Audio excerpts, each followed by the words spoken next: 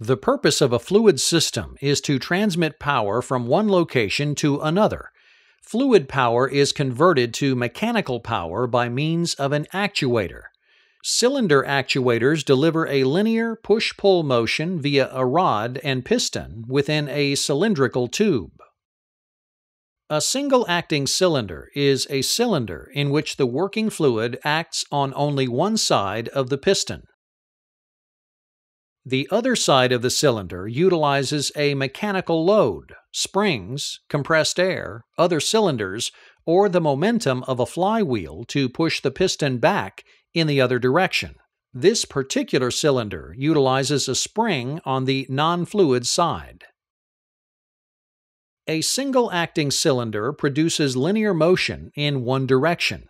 When a control valve directs fluid through the inlet port into the blind end, pressure builds up and generates a force on the piston.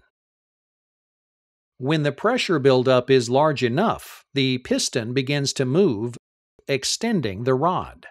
This is called the forward stroke.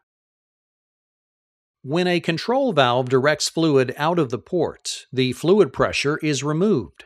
The force of the spring pushes against the piston in the other direction, and the rod returns to the cylinder.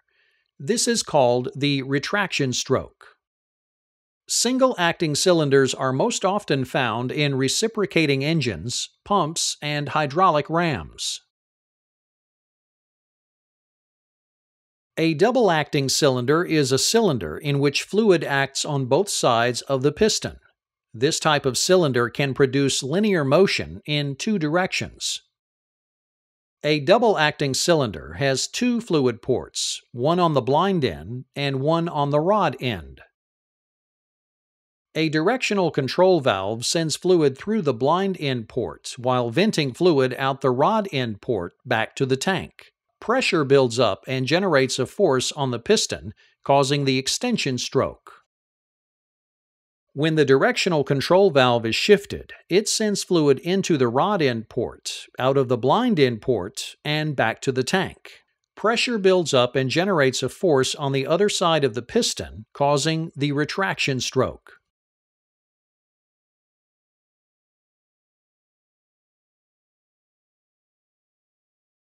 To determine the speed of a piston during extension and retraction, we must first determine the significant working areas. The full piston area is the side of the piston without the rod. This is the area that feels pressure as the piston extends.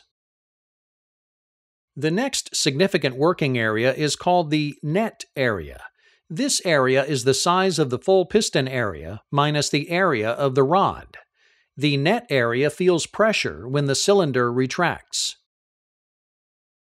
The speed at which the piston extends and retracts is calculated using the volumetric flow rate divided by the area for the incoming fluid. Since each side of the cylinder has a different working area, each side experiences a different speed. Let's assume that the volumetric flow rate is equal for each inlet. Because the rod takes up space within the cylinder, less fluid is required to fill that side. This means that the fluid can fill the rod end side more quickly than it can fill the blind end. Since the rod end side fills with fluid more quickly, the cylinder will always retract faster than it can extend. All the cylinders shown to this point have been single-ended. They have only one working rod. On special cylinders, two rods may be used. These are called double-ended cylinders. They have two rods, both attached to the piston, and each coming through an end cap.